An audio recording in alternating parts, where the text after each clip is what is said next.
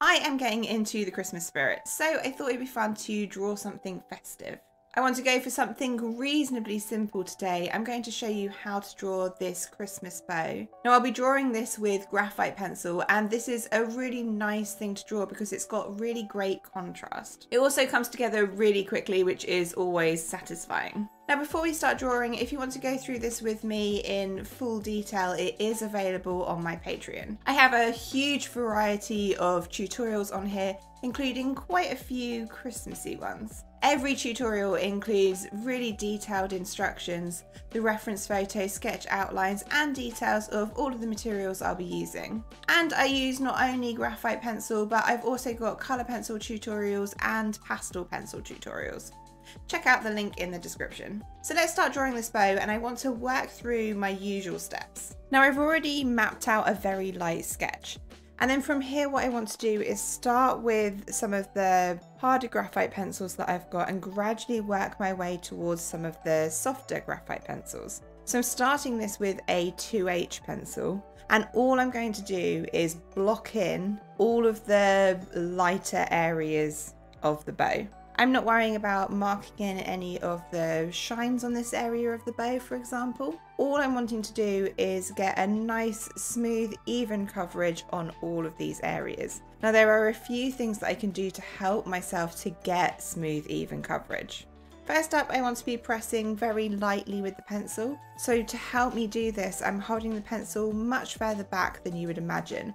You'll see here that I'm holding it about halfway down the pencil. That literally stops me from being able to press too hard. I'm also working in circular motions, so rather than sort of going back and forth with the pencil, I'm working in these large circular or almost oval motions, which again helps the pencil go down as smooth as possible.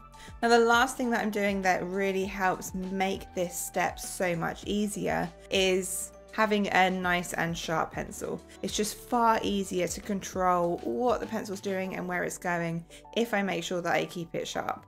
And because this is one of the harder pencils, because this is the 2H pencil, it's much easier to keep it sharp. Something like a softer pencil, like a 5B for example, just wears down a lot faster. You have to sharpen it more often. So once I've worked over all of the bow and I've blocked in all of these lighter areas, I'm going to move on to a slightly softer pencil. So I'm going from a 2H pencil to a HB pencil here. And I'm doing very similar to what I did before. I'm once again wanting to lightly shade over all of the light areas of the bow. I don't want to go over the really dark areas. I'm just avoiding with this pencil the absolute lightest areas. So for example, on this first section here, there's a very light strip going down the sort of left hand middle. And the same on this section, again on the left hand middle side, there's a very, very light patch. If I can leave that so that you're just seeing the 2H pencil and shade in the rest of the section of the bow, this is where I'm beginning to mark out the lights and darks. And I'm going to work my way around all of these sections once again, shading in the whole section except for that light patch. I am doing this in exactly the same way as I did before though. You'll notice that I'm still holding the pencil reasonably far back. I'm still making sure it's nice and sharp, and I'm still making sure that I'm working in these little circular motions. So once I've gone over the whole of the bow with these first two pencils, I have something that looks like this. It's looking reasonably smooth, maybe a little bit scribbly. And I've got no pencil down on the absolute darkest areas, but that's okay. Now what I want to do here is really smooth out completely what I've got. So what I want to be doing is blending this. Now when I blend, I like to take a piece of tissue and just wrap it around my finger like this. And then I can use my finger to blend. Now notice that I am blending in circular motions. Again, this helps to get the pencil that's on the paper as smooth as possible. And I'm not applying loads of pressure here. I am pressing very, very lightly, just going over the area with these circular motions. If I find that it's starting to look a little bit too smudgy, then I will rewrap the tissue in a different place so that I've got a fresh section. And if I feel like it needs more blending than I'm getting, then I'll just go over the area more times. So once it's blended, it looks like this.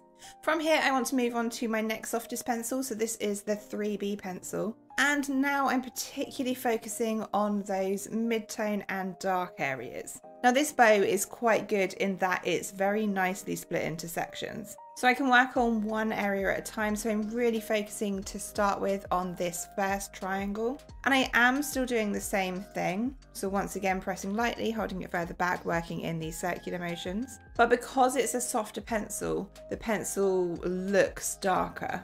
So I can kind of avoid the lighter sections that I drew in with the previous two pencils and really focus on the areas around these sections. And I'm basically just drawing stripes where I am following the reference photo. I am very closely following the reference photo here. I really want this to look as realistic as possible, which means I want to make sure that it's got a really nice and realistic shine to it. So once I've gone over all of these sections, I also want to be making sure that I'm putting down some sort of pencil on the very darkest areas. So at the moment I've got absolutely nothing in between all of these shapes. I'm literally just going to go around and block in this pencil in these darker areas. Now, as I say, I'm still working in the same way, trying to make this as smooth as I can. And by the time that I've gone over all of these areas as well, it is looking reasonably like a bow. Maybe a little bit too scratchy and not quite enough contrast though. So what I want to do at this point is once again blend it. And I'm doing this in exactly the same way as I did before, blending with a tissue, blending in circular motions. It's going to end up making the whole thing look pretty fuzzy, but that's fine. What we have is a very smooth but very clear template to add in the final touches, make everything look much more detailed. Now you may notice that because I blended this, a lot of my absolute lightest areas have kind of been lost. So what I'm doing here is going back in with a putty eraser and adding those very, very lightest areas back in. Now what's good about a putty eraser is that I can mold the end of the eraser into a point, and then I can create very accurate lines. So some of the areas of light on here are reasonably subtle and some are some pretty firm lines, I would say. So I can start off by adding in those firmer lines. And then once I'm happy that I've got all of these sharper light patches in, there are also a few other areas that I just want to lighten up a little bit. And I can just use my eraser a little bit differently. I can just lightly dab it on the paper to just lift a little bit of the graphite rather than kind of going in a back and forth motion to add a line. So once I've gone through and added all of those light patches back in, it's at this point that I want to think about making the dark areas as dark as possible. Now you could use a 5B pencil to do this. I'm actually using a black polychromos pencil. This is a coloured pencil. I find that the black polychromos goes really nicely over the top of graphite. It also, in a different way to graphite, because it's a matte pencil, it means that it looks darker, particularly for me on camera. This looks much darker than a 5B pencil would. And I'm pretty much just going over all of the same areas that I did with the 3B pencil. So starting off by going over the absolute darkest areas, so the areas between all of these shapes. And then from here I want to lightly go over some of the more mid-tone and darker areas on these folded sections as well. And the only thing to bear in mind if you do use polychromos pencil instead of a 5B pencil is that you won't be able to blend this. And you wouldn't want to blend the 5B anyway because you'd end up losing those areas of light that you've just put back in. But it is at least an option with the 5B pencil.